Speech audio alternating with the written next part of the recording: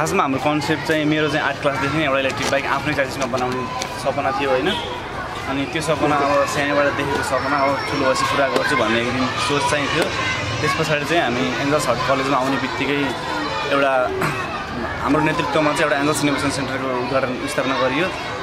जस लगत्तै चाहिँ निमित्तै हामीले अब विद्यार्थीहरूलाई ट्रेनिङहरू दिने र यस्तो नयाँ नयाँ इनोभेसनहरू अगाडि बढाउने काम गरियो, जसमा चाहिँ त्यस पछाडि अब आफ्नो सोचेको सपना पनि यही उयसमा पुरा गर्छु भनेर चाहिँ हामीले 3 जना भाइ मिलेर चाहिँ एउटा कन्सेप्ट निकालेर हामीले ई बाइकको चाहिँ के भन्दाखेरि चाहिँ अब धेरै साथीहरूले नेपालमा बनाउनु भयो, ई बाइक चाहिँ बनाउनु भयो, धेरै न्युजहरू सुन्न आइयो होइन, राम्रो छ भनेर धेरै थाहा छ। तर ई बाइक त बनाउनु भयो, त्यस पछाडि कन्सेप्ट चाहिँ के त नि अब बनाएर मात्र छोड्ने कि अब त्यसलाई नै अगाडि बढाउनु पऱ्यो नि त। त्यही अनुसार सोचेर चाहिँ हामीले चाहिँ अब यो बाइक बनाएर मात्र नछोड्ने, यसलाई चाहिँ हामीले अब कम्पनीकै रूपमा 1.5 वर्ष पछाडि कम्पनीकै रूपमा फर्मेसनमा चाहिँ बाइक चाहिँ हामीले बजारमा निकाल्ने तरिकाले चाहिँ हामीले बाइकलाई डिजाइन गरेको छ। र चाहिँ अब नेपालमा इलेक्ट्रिक बाइक बने पनि धेरै महँगो मान्छेले एफोर्ड गर्न नसक्ने खालको बाइकहरू बनेको छ। तर अब बजार मार्केटमा निक्ल्यो भने चाहिँ हाम्रो बाइक चाहिँ 3 लाखसम्म चाहिँ निक्लाउन सक्छ होइन, टोटल्ली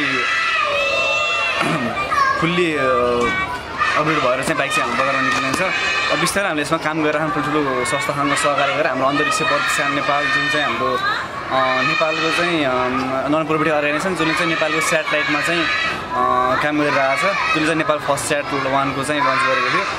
उन कम्पनीसँग चाहिँ हामीले सहकारी गरेर यो बाइकले चाहिँ अझ अपडेट गराउनु ठुल्ठुलाहरूसँग सहकारी गरेर यसको पनि फाइबर मोडिफिकेसन गरेर चाहिँ हामीले बाइक चाहिँ अब बजारमा ल्याउने कुरा छ। अहिले चाहिँ हाम्रो नानी बाबुले विभिन्न किसिमका एक्टिभिटिज गर्दै जाँदाखेरि गत वर्ष हामीले साइन्स एक्जिबिसन एजुकेसन एक्जिबिसन गरेका थियौँ। त्यसमा विभिन्न सेटेलाइटको बारेमा विभिन्न सब्जेक्टको बारेमा एक्जिबिसन जब प्रदर्शन गऱ्यौँ। त्यस पछाडि हाम्रो 11 क्लासमा पढ्ने नानी बाबुहरूले चाहिँ एउटा चाहिँ इलेक्ट्रिक बाइक पनि हामी बनाउँछौँ भनेर रिक्वेस्ट गरेका थिए।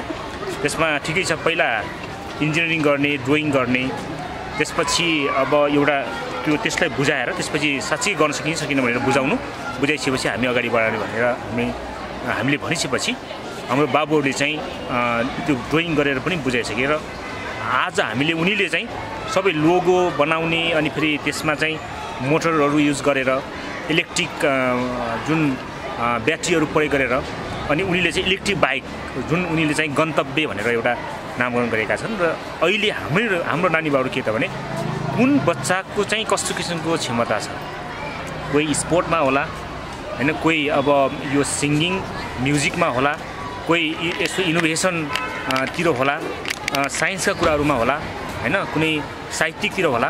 त्यस कारण विभिन्न क्षेत्रका नानी बाबुलाई हामीले चाहिँ यसरी उनीहरूको चाहिँ प्रतिभालाई प्रस्तुत गर्ने सन्दर्भमा हामी एउटा सफल के भएका छौँ भने पहिला हाम्रो रोबोटिकहरू बनाउने अनि फेरि यो ड्रोनहरू बनाउने कामहरू हामी एकदमै सफल भएका छौँ। र अहिले चाहिँ हामीले इलेक्ट्रिक बाइक बनाइसकेपछि हाम्रो कन्सेप्ट के छ भने सांसदहरूलाई लिएर र हाम्रो जुन बिजुलीमा यो देशमा एउटा चाहिँ आँखा देखाउने मान्छे हाम्रो कुलमान घिसिङ जस्ता मान्छेहरूले लिएर हामीले अलिकता यसलाई प्रमोसन गर्ने र मिल्यो भने यो बाइक एन्जल्स हाटको होइन, यो सिङ्गो देशको हो। किनभने इलेक्ट्रिक बाइक हामी नेपालमा प्रोडक्सन गर्न सक्यो भने किन हाम्रो जुन अर्थतन्त्रहरू विदेशमा पठाउनु।